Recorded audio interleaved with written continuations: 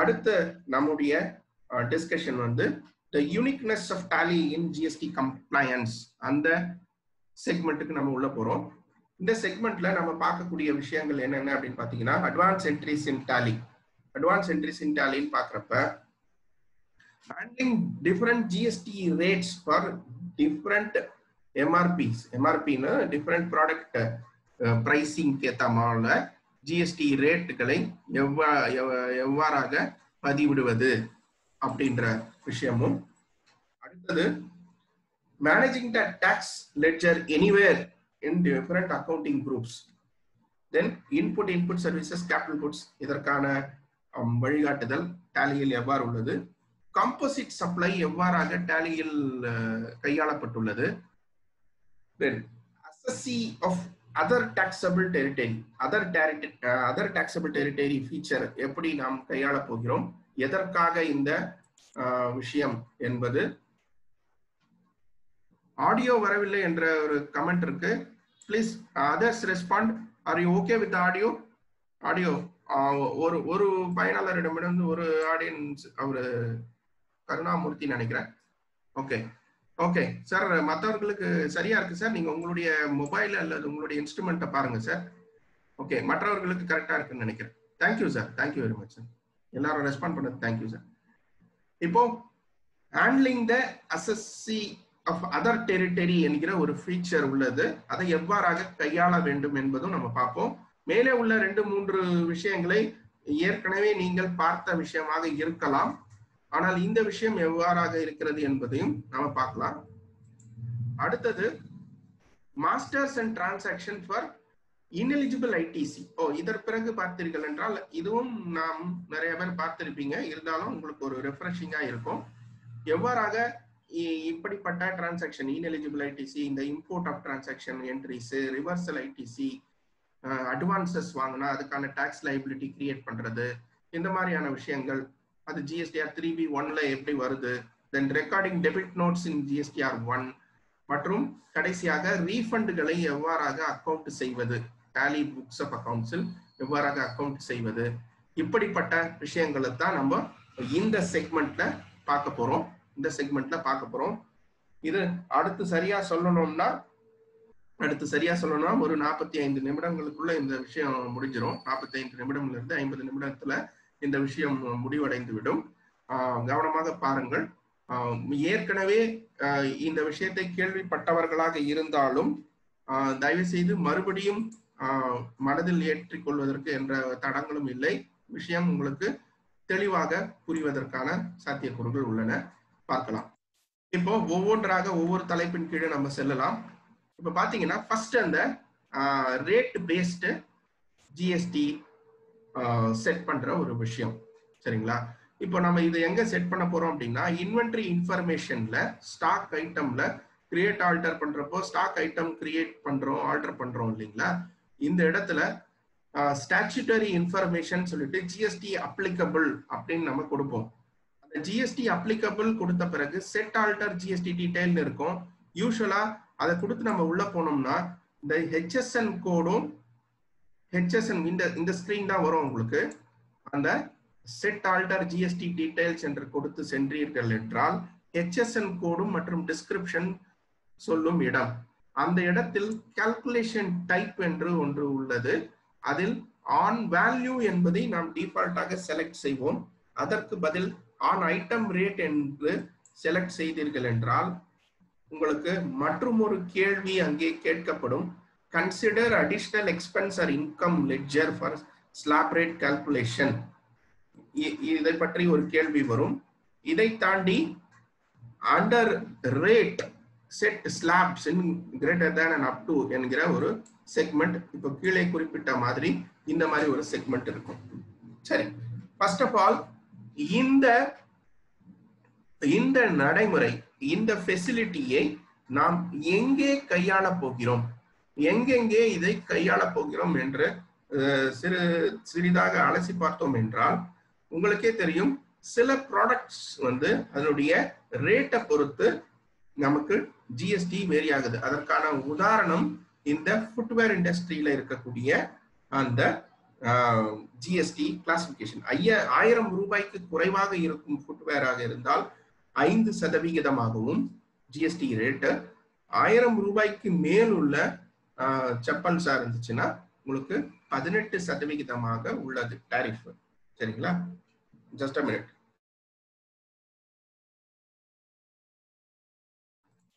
ஆனால்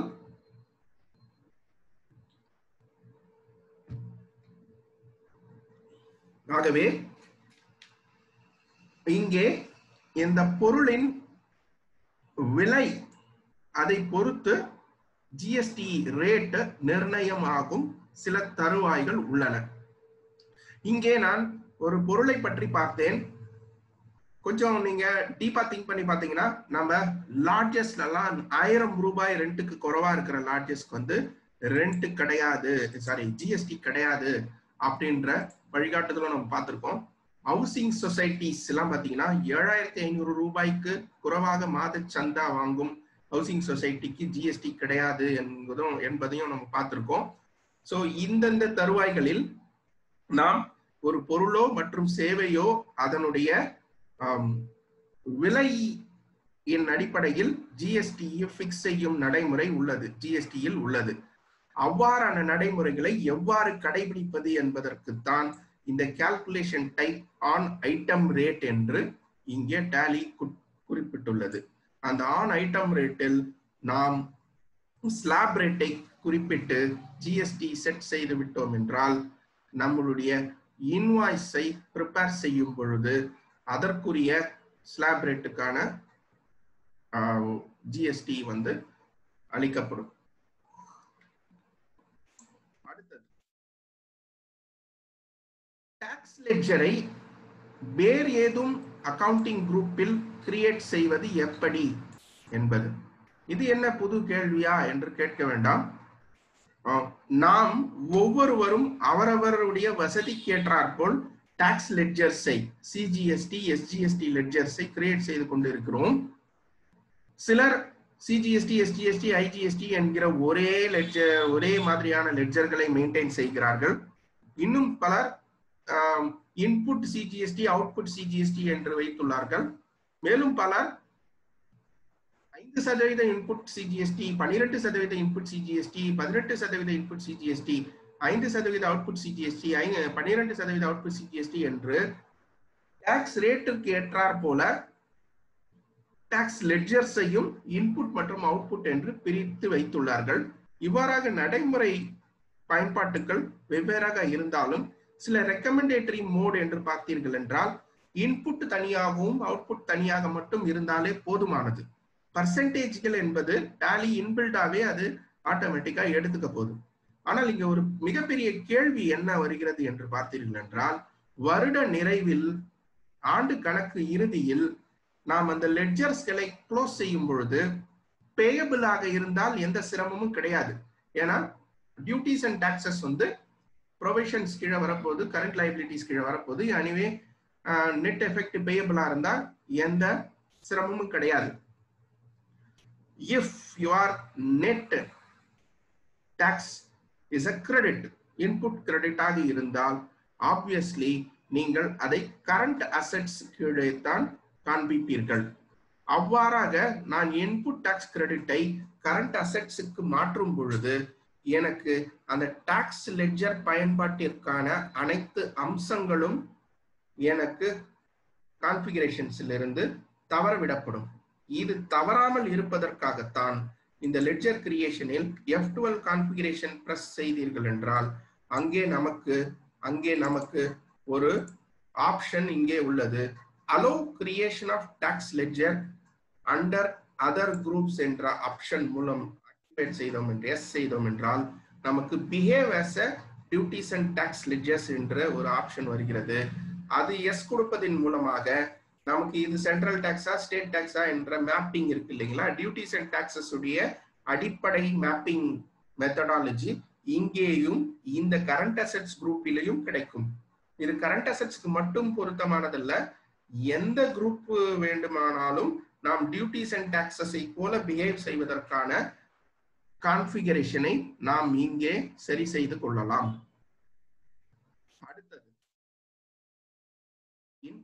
input services capital goods. உறுப்பினர்கள் பதில் அளிக்க விரும்பினால் சாட்ல பதில் அளிக்கலாம். இந்த இன்புட் சர்வீசஸ் கேபிட்டல் குட்ஸ் எங்கெங்கே நமக்கு தேவைப்படுகிறது கொஞ்சம் நீங்க ரெஸ்பாண்ட் பண்ணீங்கன்னா so that I can able to recollect. இல்ல உங்களுடைய புரிதல் எவ்வளவு தூரம் இருக்குன்றது என்னால அறிஞ்சிக்க முடியும். சாட் விண்டோல ரெஸ்பாண்ட் பண்ணுங்க. இன்புட் சர்வீசஸ் கேபிட்டல் குட்ஸ் எங்கே தேவைப்படுகிறது நமக்கு. இன்புட் சர்வீசஸ் கேபிட்டல் குட்ஸ் எங்கே நமக்கு தேவைப்படுகிறது. நீங்க சாட் விண்டோல ரெஸ்பாண்ட் பண்ணலாம். Chat விண்டோல please type it. Input services எதற்காக நமக்கு தேவைப்படுகிறது. எங்க கேள்விப்பட்ட மாதிரி இருக்கு, எங்கேயோ கேட்ட குரல் மாதிரி இருக்கு இல்லையா, இந்த அதுதான் நான் எதிர்பார்க்கிறேன். ப்ளீஸ் ரெஸ்பாண்ட் பண்ணுங்க. ரெஸ்பாண்ட் பண்ணுங்க. ஒரே ஒரு பதில் தான் வந்திருக்கு. ரெஸ்பாண்ட் பண்ணலாம். நீங்க ரெஸ்பாண்ட் பண்ணலாம். Correct sir, thank you very much sir. அதுதான் சார், திருப்பூருடைய ரெஸ்பான்ஸ் தான் நான் கேட்கிறேன் சார். ஜென்ரலா GSTR 9 ஓகே, பட் திருப்பூரான ரெஸ்பான்ஸ் என்ன அப்படின்னா, ரீஃபண்ட் கிளைம் பண்றப்போ இன்வெர்டட் ஸ்ட்ரக்சர் ரீஃபண்ட் ஆகட்டும், இல்ல ஜென்ரல் ITC ஜீரோ ரேட்டட் சப்ளைல ரீஃபண்டுக்கு போறதா இருந்தாலும் நமக்கு இந்த கிளாசிபிகேஷன் ரொம்ப அவசியமாயிடுது. அதுவும் இல்லாம இப்ப அனெக்சர் B எல்லாம் கொடுக்குறப்போ இன்புட் சர்வீசஸ் கேபிட்டல் குட்ஸ் எல்லாம் ஒதுக்கி வச்சிடறாங்க இன்வெர்டட் ஸ்ட்ரக்சர்ல ரீஃபண்டுக்கு போறப்ப. சரிங்களா? சோ இதற்காக நமக்கு தேவைப்படுது. ஆனுவல் ரிட்டர்ன் GSTR 9ல டேபிள் 6ல இந்த கிளாசிபிகேஷன் இருக்கு, அது ஓகே, நான் ஒத்துக்கிறேன். அதை தாண்டி நமக்கு ரீஃபண்ட் செல்லும் நேரத்தில் இந்த விஷயங்கள் தேவைப்படுகிறது. இன்வெர்டட் ஓகே சார், பரவாயில்ல சார், அதுக்காக ஸ்பெல்லிங் மிஸ்டேக் கவலைப்பட வேண்டாம். ஓகேங்க சார். இப்போ இதை எவ்வாறாக நம்ம டேலியில் கொண்டு செல்வது அப்படின்னு பார்த்தோம் அப்படின்னா, இது சிம்பிள் தான். நம்ம நிறைய நேரங்கள்ல வந்து கண்ணெதிர இருக்கிற விஷயம் தான் அது. ஏற்கனவே என்னுடைய பழைய மீட்டிங்ல அட்டன் செய்தவர்களுக்கு இது தெரிந்திருக்கும். இங்க பார்த்திருக்கிறீங்களா, நாம ஒரு இன்வென்ட்ரி எல்லாம் மெயின்டைன் பண்ணல டேலில, அதுக்கு தனியா ஒரு இன்வென்ட்ரி சாஃப்ட்வேர்ல மெயின்டைன் பண்ணிட்டு இருக்காங்க. அக்கௌண்டிங் லெட்ஜர்ஸ் மட்டும் டேலில மெயின்டைன் பண்ணிக்கிட்டு இருக்கீங்க அப்படின்னா நம்ம என்ன பண்ணலாம், பர்ச்சேஸ் லெட்ஜர்லயும் சேல்ஸ் லெட்ஜர்லயும் கான்ஃபிகர் பண்றப்போ டாக்ஸ் அப்ளிகபிள் கொடுத்துருவோம், என்ன பர்சன்டேஜ் கொடுத்துருப்போம் இல்லைங்களா. அந்த இடத்துலயே நம்ம இந்த டைப் ஆஃப் சப்ளையையும் குட்ஸா சர்வீசஸான்ட்டு நாம கொடுத்துடலாம். குட்ஸா சர்வீசஸா அப்படின்ற விஷயத்த நாம கொடுத்துடலாம். குட்ஸா சர்வீசஸான்ற விஷயத்த கொடுத்துடலாம். At accounts ledger creation used mostly to the service supply ledgers. சர்வீசஸ்க்கு தான் நம்ம இதை பயன்படுத்துவோம். Also accounts only tally books may configure for their goods supply. goods supply இருக்கும். இன்வென்ட்ரி வந்து தனியா ஒரு சாஃப்ட்வேர்ல இருக்கும். டேலில இன்வென்ட்ரி மெயின்டைன் பண்ண மாட்டீங்க, பில்லிங்க்கு வேற சாஃப்ட்வேர் வச்சிருப்பீங்க, அக்கவுண்டிங் மட்டும் டேலி இருக்கும். அந்த இடத்துல இன்வென்ட்ரி பட் நம்ம GSTக்காக இன்வென்ட்ரி HSN கோட் எல்லாம் மெயின்டைன் பண்ணோம். அதனால ஒவ்வொரு லெட்ஜருக்கும் HSN கோட் கொடுத்துருப்போம். அப்படி இருந்துச்சுன்னா இங்க டைப் ஆஃப் சப்ளை குட்ஸா சர்வீசஸான்றது நம்ம மேப் பண்ணிக்கலாம். டேலி அந்த ஃபிளெக்சிபிலிட்டியை கொடுக்குறாங்க பர்ச்சேசஸ் சேல்ஸ் ரெண்டுத்துக்கும். ஃபிக்ஸட் அசெட்ஸா இருந்தால், ஏன்னா இன்புட் சர்வீசஸ் பார்த்துட்டோம். அடுத்து நமக்கு கேபிட்டல் குட்ஸ், மூலதன பொருட்கள், கேபிட்டல் குட்ஸ். இது எங்க வருதுன்னா, ஃபிக்ஸட் அசெட்ஸ் கீழே கிரியேட் செய்யப்படக்கூடிய எனி லெட்ஜர்ஸ் அண்டர் ஃபிக்ஸட் அசெட்ஸா இருந்ததுன்னா GST அப்ளிகபிள் கொடுத்துட்டு செட் ஆல்டர் GST டீடைல்ஸ்க்குள் சென்றீர்கள் என்றால் இங்க உங்களுக்கு இந்த நேச்சர் ஆஃப் டிரான்சாக்ஷன் அதை எனேபிள் பண்ண உடனே கேபிட்டல் குட்ஸ்ன்ற விஷயம் உங்களுக்கு கிடைக்கப்பெறும். கேபிட்டல் குட்ஸ் என்கிற விஷயம் உங்களுக்கு கிடைக்கப்பெறும். அடுத்தது used mostly to classify stock items. anyway நம்ம லெட்ஜர்ல பார்த்துட்டோம். இப்போ இன்வென்டரி இன்ஃபர்மேஷன்ல ஸ்டாக் ஐட்டம்ல பண்றப்ப ஸ்டாக் ஐட்டம்ல பாத்தீங்கன்னா இந்த ஸ்டாச்சுட்டரி இன்ஃபர்மேஷன்ன்ற மெனுக்குள்ள டைப் ஆஃப் சப்ளைல குட்ஸ் சர்வீசஸ்ன்றது இங்க உங்களுக்கு கிடைக்கப்பெறுகிறது. அடுத்தது காம்போசிட் சப்ளையை பத்தி பார்க்கலாம். இது காம்போசிஷன் ஸ்கீம்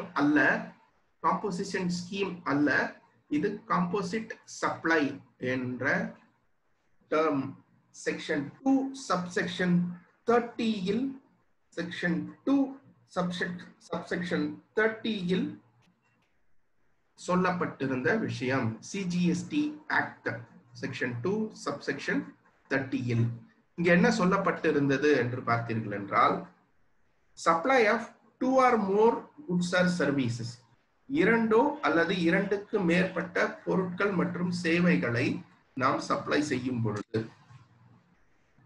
நேச்சுரலி பண்டில் அந்த டெஃபினிஷனில் இருக்கும் விஷயத்தை நான் புரியும்படியாக பாயிண்ட் பை பாயிண்டா போட்டிருக்கிறேன். இரண்டோ அல்லது இரண்டுக்கு மேற்பட்ட பொருட்களோ சேவைகளோ சப்ளை செய்யும் பொழுது அங்கே அவை நேச்சுரலாக பண்டிலான விஷயங்களாக இருக்கணும். அது என்ன நேச்சுரலி பண்டில்டு? நேச்சுரலி பண்டில்டு உதாரணம் யாராவது சொல்ல முடியுமா? இது ரொம்ப ஓல்டு கான்செப்ட் தான். இப்ப நான் கேட்கிறேனேன்னு வருத்தப்படாதீங்க. ஏன்னா நம்ம சிறு சிறு தவறுகள் அங்கெங்கே நடைபெறுகிறது. அதற்காகத்தான் அந்த கேள்வியை கேட்கிறேன் நான். ஏதாவது சாட் விண்டோல பாடுங்க. உதாரணம் நேச்சுரலி பண்டில்டு ஃபார் காம்போசிட் சப்ளைக்கு ஏதாவது உதாரணம் சொல்ல முடியுங்களா? போன். Super sir. போனோட கொடுக்குற சார்ஜர். ஓகே. வேற வேற வேற நீங்க நம்ம இண்டஸ்ட்ரியில அதிகமா பாக்குற ஒரு விஷயம் ஒண்ணு இருக்கு. அதிகமா inverter battery. Fine. Super sir. Inverter பேட்டரினா power backup solution சொல்லுவோம். அதுவும் காம்போசிஷன் ஸ்கீம்ல வரக்கூடிய ஒரு விஷயம் தான். So battery is naturally bundled with the inverter actually. Not only that, the wiring, the electrical things அதெல்லாம் வந்து bundled with that. Belt pant அப்படி சொல்ல முடியாது sir. Belt separate, pant separate sir. அது கிடையாது. இது எப்படின்னா இது தனியா அதை விற்க முடியாது. பெல்ட் தனியா வித்தரலாம், பேண்ட் தனியா வித்தரலாம் இல்லையா? ஸோ அதனால இன்வெர்டரை தனியாகவும் பேட்டரியை தனியா கொடுக்க முடியாது. செட்டப் பண்ணா ஒன்னா தான் செட்டப் பண்ணணும். நம்ம இப்போ ஒரு சிசிடிவி கேமரா சொல்றேன். அந்த சிசிடிவி கேமரா இதெல்லாம் விட்டுருங்க. ஏசி ஓகே, அதெல்லாம் ஓகே. ஆனால் ஜாப் ஒர்க் பண்றோம் இல்லையா? Cellphone battery okay sir. அதெல்லாம் வந்து அக்சசரின்னு சொல்றீங்க. செல்போன் உடைய அக்சசரிஸ் அதை விட்டுருங்க. நான் என்ன சொல்றேன்னா ஜாப் ஒர்க் பண்றோம் இல்லை சார். மெட்டீரியலும் அனுப்புறாங்க, அங்க லேபரும் இருக்கு இல்லையா? அப்போ ஒரு குட்ஸ் இருக்கு, ஒரு சர்வீஸ் இருக்கு. நேச்சுரலி பண்டில்டு தான். ஜாப் ஒர்க்னாலே ஒரு பொருள் அனுப்புவாங்க, அந்த பொருள் தேவையான வேலை செய்து அனுப்புவோம். அங்க பிரின்சிபல் சப்ளைன்றது என்ன அப்படின்ற விஷயம் இருக்கும். ஃபார்வர்டிங் சார்ஜஸ் இப்பதான் வரீங்க என்னுடைய வழிக்கு. அதாவது ஒரு பொருளை சப்ளை செய்யும் பொழுது அதனோடு சேர்த்து நாம் fried charges, forwarding charges, packing charges என்று கலெக்ட் செய்யும் அனைத்தும் அது naturally bundled with the product. அதைத்தான் காம்போசிட் சப்ளை என்று சொல்வார்கள். இங்க அதுல one of such supply is principal supply என்று குறிப்பிடப்பட்டுள்ளது. பிரின்சிபல் சப்ளையுடைய டாக்ஸ் ரேட்டு தான் அதுக்கு அப்ளை ஆகும் என்பது இந்த சட்டத்தில் குறிப்பிட்டுள்ளது. அதற்கான இல்லஸ்ட்ரேஷனும் அந்த செக்ஷன் 2 சப்செக்ஷன் 30 சொல்றாங்க. அதுல அவங்க குறிப்பிட்ட ஒரு விஷயமும் பாத்தீங்கன்னா where goods are packed and transported with insurance. Sorry. Insurance packing charges என்று ஒரு பொருளை சப்ளை செய்யும் பொழுது இன்சூரன்ஸ் மற்றும் பேக்கிங் சார்ஜஸ் ஆக கலெக்ட் செய்யும் அனைத்தும் காம்போசிட் சப்ளை என்கிற விஷயத்தில் தான் வரும். இதற்காக நாம் இன்சூரன்ஸுக்கும் பேக்கிங் சார்ஜஸுக்கும் தனியாக HSN கோடோ தனியாக டாக்ஸ் ரேட்டோ போடக்கூடாது. அந்த விஷயம் பிரின்சிபல் ப்ராடக்ட் முதன்மையா மேல என்ன ப்ராடக்ட் சப்ளை பண்ணிருக்காங்களோ அந்த பொருளின் விலையோட சேர்ந்து டாக்ஸபிள் சப்ளையா சேர்ந்து இருக்கணும். இதை டாலி எவ்வாறாக கையாளுகிறது அதைத்தான் நம்ம இங்க பாக்குறோம். இந்த லெட்ஜரை ஃப்ரைட் சார்ஜஸை கிரியேட் செய்யும் பொழுது நான் ஸ்டாச்சுட்டரி இன்ஃபர்மேஷன் அப்ளிகபிளை நாட் அப்ளிகபிள் என்று சொல்லிவிட்டு கீழே இன்க்ளூடிங் அசஸபிள் வேல்யூவில் GST என்று செலக்ட் செய்து போத் குட்ஸ் அண்ட் சர்வீசஸ் என்று செலக்ட் செய்து விட்டேன் என்றால் என்னுடைய ஃப்ரைட் சார்ஜஸ் மேலே பில்லில் மேலே குறிப்பிட்டுள்ள பொருட்களின் மதிப்பிற்கேற்றார் போல் அப்போர்ஷன் ஆகி அங்க நமக்கு போயிடும். அதுக்குன்னு செப்பரேட்டா HSN கோடோ SAC கோடோ நான் போட தேவையில்லை. அடுத்தது இது அதிகமா நிறைய பேர் கேள்விப்பட்டிருப்பீங்களா எனக்கு தெரியல. ஏற்கனவே கேள்விப்பட்டிருந்தீங்கன்னா இந்த விஷயத்த எஸ்ன்னு போடுங்க சாட் விண்டோல. இல்ல இதுதான் ஃபர்ஸ்ட் டைம்னாலும் நோ ஃபர்ஸ்ட் டைம் போடுங்க. இப்போ ஓரளவுக்கு எனக்கு கொஞ்சம் மனசு திருப்தியா இருக்கும். நான் ஃபர்ஸ்ட் இந்த இன்ஃபர்மேஷனை சொல்றேன் அப்படின்ட்டு. ஓகே, என்னன்றதை பார்த்துடலாம். அசஸி ஆஃப் அதர் டெரிட்டரி அப்படின்னு போட்டிருக்காங்க இல்லைங்களா? ஓகே, பரவாயில்ல, ஆர்வம் எல்லாருக்கும் இருக்கு என்ன புதுசா தெரிஞ்சுக்கணும்ட்டு. தேங்க்யூ உங்களுடைய பார்ட்டிசிபேஷனுக்கு, ஆர்வமா சொல்றீங்க. ஓகே, இப்போ sale to an exclusive economic Jones, அதாவது எஸ்இசெட் மாதிரி வச்சுங்களேன், எக்கனாமிக் ஜோன்ஸ் இருக்கு இல்லைங்களா, இதைத்தான் அதர் டெரிட்டரின்னு சொல்றாங்க. சரிங்களா? இப்போ இது என்ன விஷயமா இருக்கு அப்படின்னு பாத்தீங்கன்னா, to record sales to other territory you have to enable the option assessee of other territory in the party ledger. Ledger master create பண்றப்போ GST details applicables ரெகுலர்லாம் கொடுத்து பண்றப்போ கீழே ஒரு கேள்வி இருக்கும், assessee of other taxable territory ஒரு கேள்வி. F11 ஃபீச்சர்ல GST enable பண்றப்ப other territory அப்படின்னு இருக்கும். அந்த ரெண்டும் எஸ் கொடுத்தா என்ன நடக்கும் அப்படின்றதுக்கு தான் இந்த விடை உங்களுக்கு.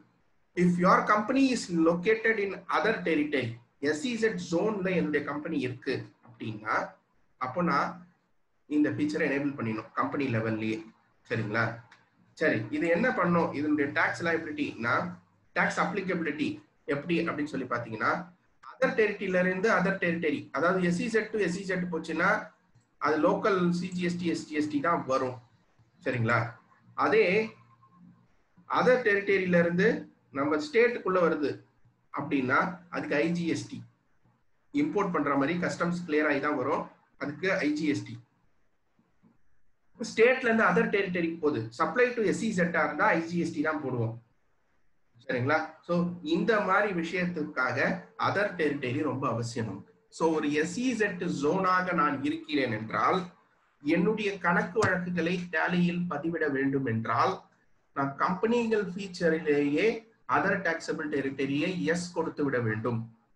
அப்பதான் என்ன ஆகும்னா, லெட்ஜர் வந்து அதே அதர் டெரிட்டரியா இருந்துச்சுன்னா CGST SGST போடும். தென் நார்மலா நம்ம வேற ஸ்டேட்டுக்கு போடுற மாதிரி இருந்ததுன்னா அது கஸ்டம்ஸ்லாம் கிளியர் ஆகி IGST போடுற மாதிரி இருக்கும். Treatment of அசஸி of other territory at company level and at ledger level, இத ஒரு விஷயத்தை மட்டும் டேலியில் எங்கே வருகிறது என்பதை உங்களுக்கு ஹேண்ட்ஸ் ஆன் விஷயத்தை காமிச்சிடறேன் நான். பாருங்க, ஐ திங்க் உங்களுக்கு எல்லாருக்கும் இங்க டேலி சாஃப்ட்வேர் தெரியும் என்று நினைக்கிறேன். இதுல F11 ஃபீச்சரில் statutory and டாக்ஸேஷனில் GST டீடைல்ஸில் அசஸி of other territory என்ற ஒரு ஆப்ஷன் உள்ளது. நான் SEZ-இல் உள்ள நிறுவனமாக உள்ளேன் என்றால், SEZ எக்கனாமிக் ஜோன் நிறைய ஜோன்ஸ் இருக்கு இல்லைங்களா, exclusive economic zone, software technology park, hardware technology park, என்னென்னவோ எக்கனாமிக் ஜோன்ஸ் இருக்கு இல்லைங்களா, அதுல இருக்கிறீங்க. அப்படி இருக்கிற பட்சத்துல எனக்கு வந்து அசஸி ஆஃப் அதர் டெரிட்டரி என்று இங்கே எனேபிள் செய்ய வேண்டும். இல்லை, நான் சாதாரணமான சப்ளையர் தான், ஆனால் என்னுடைய கஸ்டமர்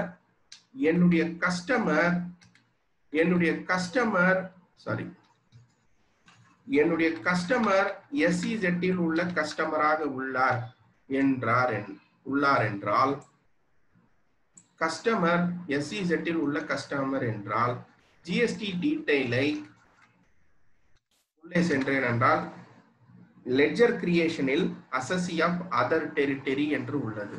இதை எனேபிள் செய்து நான் இந்த ஃபெசிலிட்டியை பயன்படுத்திக் கொள்ளலாம். ஸோ இதுதான் அசஸி ஆஃப் அதர் டெரிட்டரி என்று அர்த்தம். இந்த ஃபீச்சரை நிறைய பேர் நாம் கண்ணெதிரையே பார்த்து நம் வேலை பளுவின் காரணமாக ஸ்கிப் செய்து சென்று இருப்போம், இல்ல அதுக்கு என்ன மீனிங் தெரியாம போயிருப்போம். ஐ திங்க் இனிமே எல்லாரும் இதை சரியா பயன்படுத்துவீங்கன்னு நினைக்கிறேன் நான். ஓகே, சோ அடுத்தது ineligible ITC. எவ்வாறாக ineligible ITC-ஐ டேலியில் நாம் ரெக்கார்ட் செய்வது?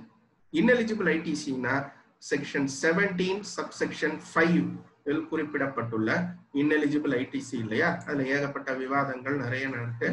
இந்த ineligible ITC டேலியில் நாம் செட் செய்ய வேண்டும் என்றால், லெட்ஜர் கிரியேஷனிலேயே நான் என்ன செய்ய வேண்டும் என்றால், அது செட் ஆஃப்டர் GST டீடைல் செல்லும் பொழுது இந்த கேள்விகளை நான் எதிர்கொள்ள வேண்டியிருக்கும். அந்த கேள்விகளில் இரண்டாவதாக உள்ள கேள்வியாகிய is ineligible for input credit என்கிற விஷயத்தை எஸ் கொடுத்து நாம் பதிவிட வேண்டும். அடுத்தது ineligible கிரெடிட்கான என்ட்ரி என்ன என்று பார்த்தால் அங்க எஸ் கொடுப்பதோட வேலை முடிவதில்லை. நான் அந்த அசெட்டை பர்ச்சேஸ் செய்யும் பொழுது debit particular asset, debit input CGST, debit input SGST என்று நான் பதிவிட்டிருப்பேன். ஆனால் அந்த இன்புட் சிஜிஎஸ்டி எஸ்ஜிஎஸ்டியை நான் எடுக்க முடியாது ineligible என்பதால் அதை நான் மறுபடியும் ரிவர்ஸ் செய்ய வேண்டும். ineligible எனவே அது ineligibility கீழே போய் காண்பிக்கணும். அதே நேரத்தில் அது இன்புட் கிரெடிட்லயும் வரக்கூடாததுக்கு இந்த ஜேர்னலை நான் பதிவிட வேண்டும். ஏன் இந்த ஜேர்னல்கள் எல்லாம் நான் அவசியம் என்று சொல்கிறேன் என்றால், வரும் காலத்தில் இல்லை முடிந்த கடந்த நிதியாண்டில் கூட முக்கியமான அம்சம் என்னவென்றால், நம்முடைய புத்தகங்கள் பதிவு செய்த அனைத்து கணக்கு வழக்குகள் ஜிஎஸ்டியாக இருந்தாலும் சரி, இன்கம் டாக்ஸாக இருந்தாலும் சரி, இரண்டிற்கும் சரிவர சமமாக நம்முடைய புத்தகங்கள் மெயின்டைன் செய்யப்பட்டுள்ளதா என்பதை கணக்காளர்களாகிய அக்கௌண்டன்ட்களாக ஆடிட்டர்களாகிய உள்ள அனைவருடைய கடமை. There could be so many interactions. There could be so many requirements in the future stage of scrutiny or future stage of so many GST compliances. In that case, when the officer wants you to explain about the earlier filed GST information, we should in the position to explain him. அதனால் தான் நாம் அனைத்து அட்ஜஸ்ட்மெண்ட்களையும் டாலியில் என்ட்ரியாக போட்டு tally டேட்டாவாக கையில் இருந்தால் எந்த தருவாயிலும் அதை எடுத்து நம்மளால் மற்றவர்களுக்கு விளக்கி கூற முடியும். நம்மளுடைய ப்ரொஃபஷன்களுக்கு இது ஒரு முக்கியமான விஷயம். தென் இம்போர்ட் ஆஃப் சர்வீசஸில் சொல்லப்பட வேண்டிய ஒரு முக்கியமான அம்சம். அடுத்த 5-10 நிமிடங்களுக்கு அமைதியாக கவனிக்கலாம். நீங்க ஏற்கனவே கேள்விப்பட்டவர்களுக்கு ரிப்பீட்டடா இருந்தாலும் நீங்க விஷயத்தை உள்வாங்கிக் கொள்ளுங்கள். இம்போர்ட் ஆஃப் சர்வீசஸ் அப்படின்னா முதல் எனக்கு யாராவது கொஞ்சம் சஜஷன் சொல்லுங்களேன். இம்போர்ட் ஆஃப் சர்வீசஸ்னா எதை நான் சொல்றேன்? ஜஸ்ட் சாட்ல கூட நீங்க வரலாம். You can suggest anything. எதை நான் இம்போர்ட் ஆஃப் சர்வீசஸா கொள்கிறேன்? எது import of services? Import of சர்வீசஸ்னா உங்க மனதில் தோன்றுகிற விஷயத்தை போடுங்க chat விண்டோல. Import of services software வாங்குகிறேன். Very good sir. சாஃப்ட்வேரை வாங்குகிறேன், அதான் இம்போர்ட் ஆஃப் சர்வீசஸ். வேற என்ன சார்? வேற ஏதாவது டெக்னிக்கல் அட்வைஸ், ஆப் ஏதாவது டவுன்லோட் பண்ற, online installation. Correct sir. Okay sir. இதற்கான சட்ட பின்னணிகள், வெளிநாட்டிலிருந்து லீகல் சர்வீசஸ் ஏதாவது. Fine sir, thank you very much sir. Okay sir. இப்போ இந்த இம்போர்ட் சர்வீசஸ்க்கு மட்டும் பெக்யூலர் ட்ரீட்மெண்ட் இருக்கு. இம்போர்ட் ஆஃப் குட்ஸுக்கு உங்களுக்கு தெரியும் என்னன்னா, அதாவது கஸ்டம்ஸ்ல பில் ஆஃப் என்ட்ரி இருக்கும். பில் ஆஃப் என்ட்ரி அப்பவே நம்ம என்ன பண்ணுவோம், கஸ்டம்ஸ் டியூட்டியோட சேர்த்து டிரான்சாக்ஷன் வேல்யூ கால்குலேட் பண்ணி அதுக்கு ஐஜிஎஸ்டி பே பண்ணிட்டு தான் நம்ம வெளியே வர போறோம். Okay, medical opinion போட்டுக்கா. Thank you sir, நிறைய சஜஷன் வந்திருக்கு, நன்றி. ஆனால் இம்போர்ட் ஆஃப் சர்வீசஸ் விஷயத்துல பாத்தீங்கன்னா நமக்கு அந்த பொருள் வருவதை யாருக்கும் தெரியாது. அதனால இங்க அது மட்டும் இல்லாம இங்க ஒரு விஷயம் சொல்றாங்க. இம்போர்ட் ஆஃப் சர்வீசஸ் பொறுத்த வரைக்கும் GST is applicable on import of services either it is furtherance of business or it is not a furtherance of business. furtherance of business இருந்தாலும் சரி, furtherance of business இல்லனாலும் சரி. ஏன்னா furtherance of business இருந்தாதான் சப்ளைனே section 7 சொல்லுது. அந்த section 7லயே இன்னொரு sub கிளாஸ்ல furtherance of business இல்லனாலும் இம்போர்ட் ஆஃப் சர்வீசஸ் எடுத்துக்கங்கன்னு சொல்றாங்க. அப்படின்னா என்ன அர்த்தம்?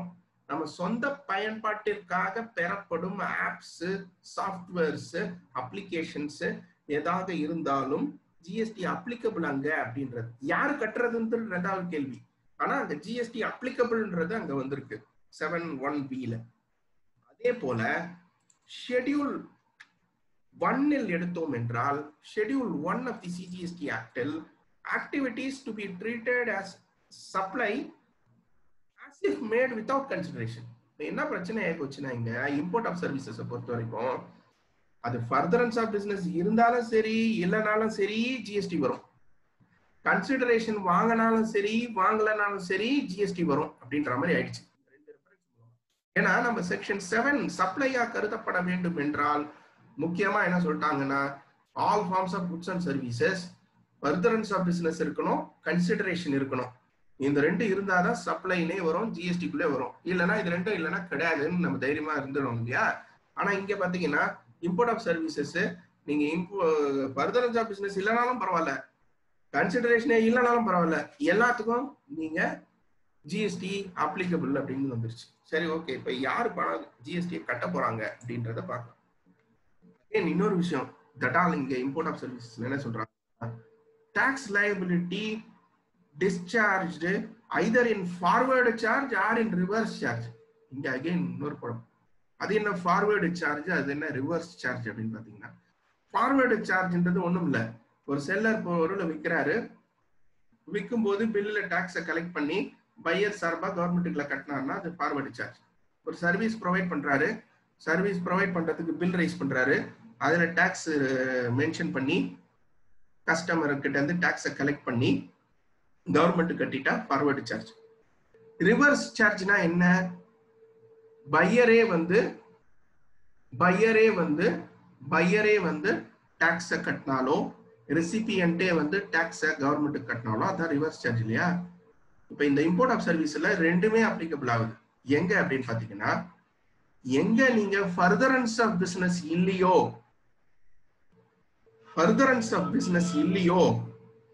அங்க மட்டும், ஃபர்தரன்ஸ் ஆஃப் பிசினஸ் இல்லாத இடத்துல மட்டும் ஃபார்வர்டு சார்ஜ்ல உங்களுக்கு அந்த சர்வீஸை விற்கிறாரே அந்த கம்பெனி வெளிநாட்டு கம்பெனியா இருக்கும், இருந்தாலும் அவங்க கட்டணும் ஜிஎஸ்டி. ஃபர்தரன்ஸ் ஆஃப் பிசினஸ் இல்லைன்னா என்ன அர்த்தம், நான் இங்க ஜிஎஸ்டி நம்பர் இல்லாத ஒரு நபர் நான் வாங்குறேன் அந்த பொருளையோ சர்வீஸையோ அப்படின்னா, இப்ப நல்லா கவனிச்சு பாத்தீங்கன்னா, ஆன்லைன்ல ஜி சூட் வாங்குற மாதிரி இருந்தாலோ இல்ல வேற ஏதாவது டொமைன் சர்வர் வாங்குற மாதிரி இருந்தாலோ ஜிஎஸ்டி நம்பர் இருக்கான்னு கேட்கும். நீங்க ஜிஎஸ்டி நம்பர் டிக் போட்டீங்க வச்சுங்க, நீங்க ஜிஎஸ்டி நம்பரை டைப் பண்ணீங்கன்னா மேல அமௌண்ட்ல கவனிச்சு பாத்தீங்கன்னா ஒரு ஸ்மால் அமௌண்ட் திடீர்னு உங்களுக்கு மைனஸ் ஆன மாதிரி இருக்கும். ஓ பரவாயில்ல, இந்தியா ஜிஎஸ்டி நம்பருக்கு இவ்வளவு மதிப்பு இருக்கா, நமக்கு அமௌண்ட்ல குறையுதுப்பா. இந்தியால ஜிஎஸ்டி நம்பரை போட்டோம்னா, இந்தியா ஜிஎஸ்டி நம்பரை போட்டா வெளிநாட்டுல இருந்து இந்தியாவுக்கு சப்ளை பண்ற ஆளுங்கெல்லாம் நமக்கு விலை குறைச்சி கொடுக்குறாங்கப்பான்னு நினைச்சு சந்தோஷப்படாதீங்க. அங்க ஃபார்வர்டு மெக்கானிசம் ரிவர்ஸ் மெக்கானிசம் ஆயிடுச்சுன்னு அர்த்தம் அந்த இடத்துல. அப்படின்னா என்ன அர்த்தம், by giving your GST number you are accepting that you will pay the tax on that particular product and service under reverse charge mechanism. ஆன்லைனில் பெறப்படும் இவ்வாறான பொருட்கள் மற்றும் சேவைகளில் உங்கள் ஜிஎஸ்டி எண்ணை நீங்கள் குறிப்பிடும் பொழுது நீங்களாக முன்வந்து ஒப்புக்கொள்கிறீர்கள், அந்த பொருட்கள் அல்லது சேவைக்கான வரியை நான் ரிவர்ஸ் சார்ஜ் மூலமாக கட்டிக்கொள்கிறேன் என்று ஒப்புக்கொள்கிறீர்கள். அப்போ நல்லா கவனம் பண்ணுங்க, எத்தனை பேர் இம்போர்ட் ஆஃப் சர்வீசஸ் இந்த மாதிரி பண்ணியிருக்கோம், அதுக்கு ரிவர்ஸ் சார்ஜ் கட்டாம விட்டு வச்சிருக்கிறோம் பாருங்க. சரியா? சோ இது ஒரு அம்சம், இது ஒரு legal background. Section 7(1) subsection B schedule 1 forward mechanism and reverse mechanism related to a import of services. இதை டாலியில எப்படி ரெக்கார்ட் பண்ணணும். ஸோ இதுல முக்கியமான விஷயம் பாத்தீங்கன்னா, சில terms related person, distinct person, forward charge, reverse charge, இந்த மாதிரி வாசகங்கள்லாம் அதுல வந்திருக்கு. ரிலேட்டட் பர்சன்லாம் ஒன்றும் இல்லை, அதுக்கு டெஃபினிஷனை பார்க்கலாம். அதாவது அதிகாரிகள், ஒரு அலுவலகத்தில் உள்ள அதிகாரிகள், ஊழியர்கள், அந்த நிறுவனர்கள், இயக்குனர்கள், பார்ட்னர்ஸ், அப்புறம் பாத்தீங்கன்னா 25% மேல் ஓட்டிங் பவர் உள்ளவர்கள், இந்த மாதிரி நிறைய பேர் ரிலேட்டட் பர்சன் சொல்றாங்க. நம்ம எப்படி பிளட் ரிலேஷன்ல ரிலேட்டட் சொல்றோமோ பிசினஸ்ல ரிலேஷன் இதெல்லாம். தென் டிஸ்டிங்க்ட் பர்சன் என்றால் ஒரே பேன் நம்பரில் உள்ள நிறுவனம் வேறு மாநிலத்தில் ஒரு நிறுவனம் இருந்தால் அது டிஸ்டிங்க்ட் பர்சன் என்று குறிப்பிடப்படுகிறது. வேறு நாட்டில் உள்ள உங்களுடைய துணை நிறுவனமாக இருக்கிறது, அதாவது துணையில உங்களுடைய கிளை நிறுவனமாக இருக்கிறது என்றாலும் அதுவும் டிஸ்டிங்க்ட் பர்சன் தான். ஃபார்வர்டு சார்ஜ், ரிவர்ஸ் சார்ஜ் இப்பதான் உங்களுக்கு எக்ஸ்பிளைன் பண்ண நான். ஃபர்தரன்ஸ் ஆஃப் பிசினஸ்க்கும் நான் ஃபர்தரன்ஸுக்கும் இங்க உதாரணம் கேட்டிருக்காங்க. ஃபர்தரன்ஸ்னு ஒன்றும் இல்லைங்க, ஜிஎஸ்டி நம்பர் வச்சிருக்கிறவங்க வெளிநாட்டுல இருந்து சர்வீஸோ ப்ராடக்ட் ஏதோ வாங்கினீங்கன்னா அது furtherance of business. GST number இல்ல, அன்ரிஜிஸ்டர்ட் பர்சன் ஜிஎஸ்டி, அது நாட் ஃபர்தரன்ஸ் ஆஃப் பிசினஸ். அவ்வளவுதாங்க, வேற ஒன்றும் இல்லை பெருசா அதுல நம்ம குழப்பிக்கிற விஷயம் எதுவும் இல்லை. தென் இம்போர்ட் ஆஃப் சர்வீசஸ்க்கு ஃபர்ஸ்ட் லயபிலிட்டியை கிரியேட் பண்ணணும். இந்த இம்போர்ட் ஆஃப் சர்வீசஸ்க்கு போடுற என்ட்ரியும் ரிவர்ஸ் சார்ஜுக்கு போடுற என்ட்ரியும் ஒண்ணுதான். ஏன்னா இம்போர்ட் ஆஃப் சர்வீசஸ்ல பே பண்ற டாக்ஸ் என்பது ரிவர்ஸ் சார்ஜ்ல நம்ம பே பண்ற டாக்ஸ் தான், ரிவர்ஸ் சார்ஜ் மெக்கானிசம் மூலமா பே பண்ற டாக்ஸ் தான். அதே போல் நாம் 3B ரிட்டர்னிலும் inward supply subject to reverse charge என்கிற 3.1 டேபிளில் தான் இந்த இம்போர்ட் ஆஃப் சர்வீசஸ்க்கான டாக்ஸ் லைபிலிட்டியும் காண்பிக்கணும். ஆனா கிரெடிட் எடுக்கும் பொழுது எலிஜிபிள் கிரெடிட்டில் இம்போர்ட் ஆஃப் சர்வீசஸ் என்கிற தனி இடத்தில் தனியா வந்துடும். டேலியில கரெக்டா என்ட்ரி பண்ணீங்கன்னா அதுக்கு ஏற்றாற்போல் வந்துடும். Goods movement through courier service is liable to pay RCM if supplier not charge tax on bill அப்படின்னு ஒரு கேள்வி இங்க வந்திருக்கு. courier சர்வீஸ்ல குட்ஸ் மூவ்மெண்ட் பண்றீங்க அப்படின்னா சப்ளை ஏன் அவங்க டாக்ஸ் போடாம இருக்கு, courier சர்வீஸ் ஏன் டாக்ஸ் போடாம இருக்காங்கன்னு தெரியல எனக்கு. இது வந்து ஹைபாதட்டிக்கல் கொஸ்டின் ஆட்டம் இருக்குது, எனக்கு ரியல் டைம் கொஸ்டினா தெரியல எனக்கு. பார்ப்போம், அதை பற்றி விவாதிப்போம். அடுத்து, ஏன்னா அனைத்து பார்சல் சர்வீஸ் கொரியர் சர்வீசஸும் நம்பர் வச்சிருப்பாங்க, ஜிஎஸ்டி நம்பர் வச்சிருந்து போடாம ஆர்சிஎம் அப்ளிகபிள் போட்டிருந்தாங்கன்னா நீங்க ஆர்சிஎம் அப்ளை பண்ணிருக்கீங்க.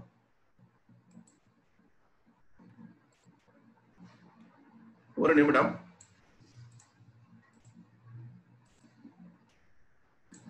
இப்பொழுது இந்த டாக்ஸ் லைபிலிட்டி எவ்வாறாக கிரியேட் செய்வது? F7 ஜேர்னலில் ஸ்டாட் அட்ஜஸ்ட்மெண்ட் என்கிற ஒரு பகுதி, இது நிறைய மீட்டிங்கில் நிறைய பேர் நம்ம பார்த்திருக்கோம், அதனால உங்களுக்கு வந்து டச் பண்ணிட்டு வேகமா போயிடுறேன் நான்.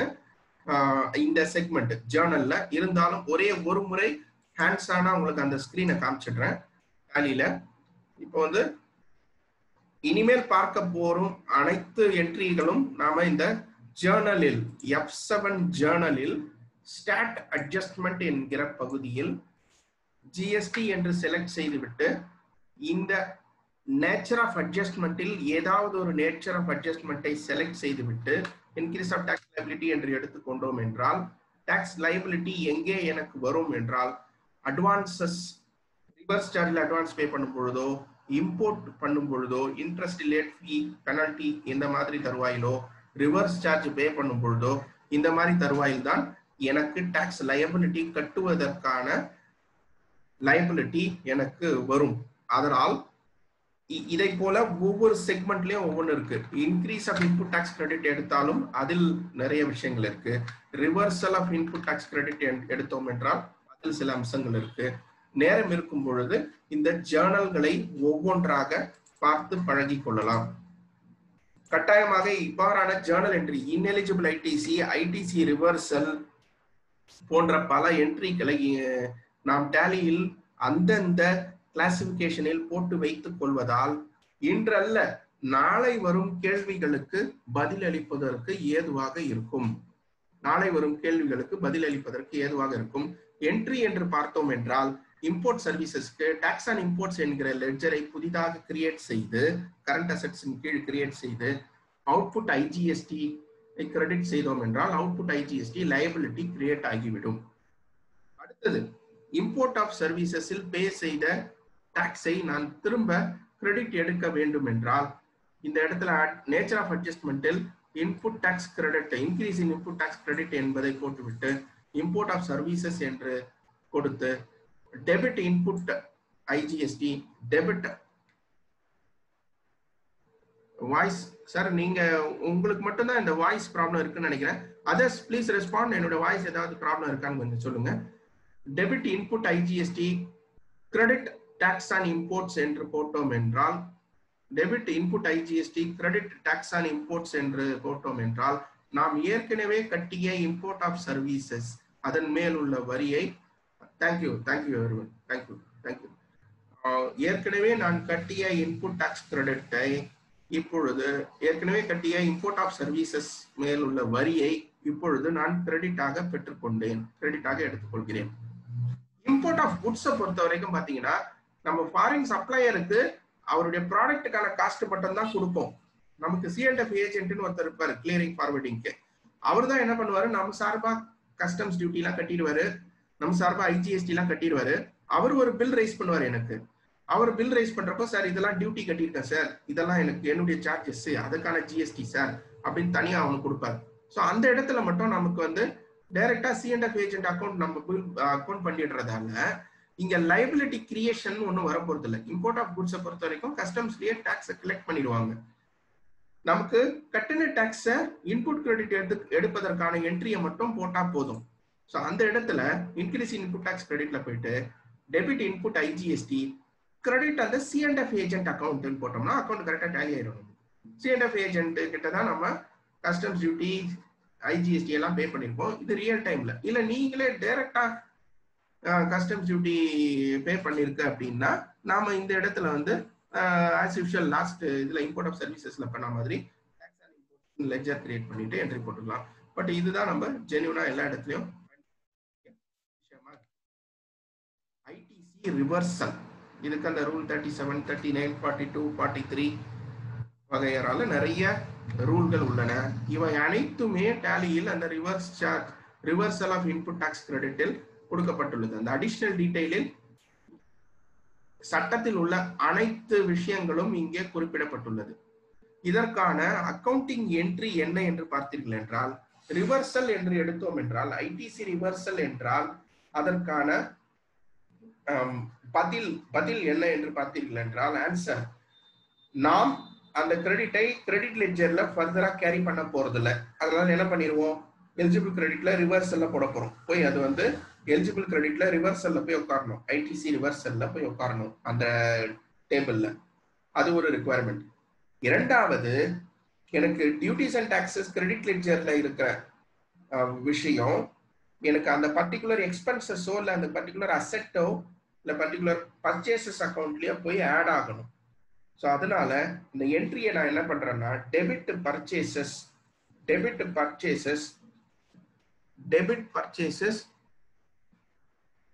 Expenses R debit capital asset என்கிற விஷயத்தை போட்டுட்டு கிரெடிட் இன்புட் CGST, அந்த இன்புட் CGST போட்டோம்னா இது இந்த மோடுல F7 ஜேர்னல்ல இந்த கிளாசிபிகேஷன்ல போட்டீங்கன்னா புக் என்ட்ரியும் ஆச்சு, அது ரிட்டர்ன்ல கரெக்டா அந்த இடத்துலயும் போய் உட்காந்துரும். டேலியில இந்த என்ட்ரியை போட்டுட்டு 3B ரிட்டர்ன் எடுத்தீங்கன்னா அழகா அது 3Bல சொன்ன இடத்துல வந்து உட்கார்ந்துருக்கும். Credit CGST, SGST or credit IGST ஏதாவது இருந்தாலும் நம்ம அதை கேட்டாக்குள்ள என்ட்ரியை போடணும். இப்போ அட்வான்ஸ் ரெசீட்ஸ் சர்வீசஸ் ஆக இருக்கிறது. டைம் ஆஃப் சப்ளையில் சர்வீசஸ் இண்டஸ்ட்ரியில் பெறப்படும் முன்பணம் அனைத்திற்கும் நாம் GST கட்ட வேண்டிய கட்டாயம் உள்ளது. இதற்கு தான் நம்ம டேலியில F11 ஃபீச்சர்ல enable tax liability advance ரிசீட்ஸை enable பண்றோம். அதுக்கு பிறகு அட்வான்சஸ் ரெக்கார்ட் பண்றப்போ ரிசீட் வவுச்சர்ல தான் அட்வான்சஸ் ரெக்கார்ட் பண்ணுவோம். போடும்பொழுது அதுல ரைட் ஹேண்ட் சைட்லயே வந்து ஆஸ் அட்வான்ஸ்ன்னு இருக்க போது அதை செலக்ட் பண்ணிட்டு நம்ம போட்டோம்னா நம்ம எதுக்காக அட்வான்ஸ் வாங்குறோம்ன்றத அதுல மென்ஷன் பண்ணிருக்கிறோம். இது என்ட்ரியில ரெசீட் பணம் வாங்குறப்போ. இதை தாண்டி நாம அந்த அட்வான்ஸுக்கான டாக்ஸை கட்டணும் இல்லையா கவர்மெண்ட்டுக்கு. இதுக்கும் அகைன் நம்ம இந்த F7 சேனல்ல தான் இன்க்ரீஸ் ஆஃப் டாக்ஸ் லைபிலிட்டி அந்த மோட்ல தான் அக்கவுண்ட் ஆஃப் அட்வான்ஸ் ரிசீட்ஸ் அப்படின்ற ஒரு சப் டீடைல்ஸ் செலக்ட் பண்ணிட்டு உள்ளுக்குள்ள போக போறோம்.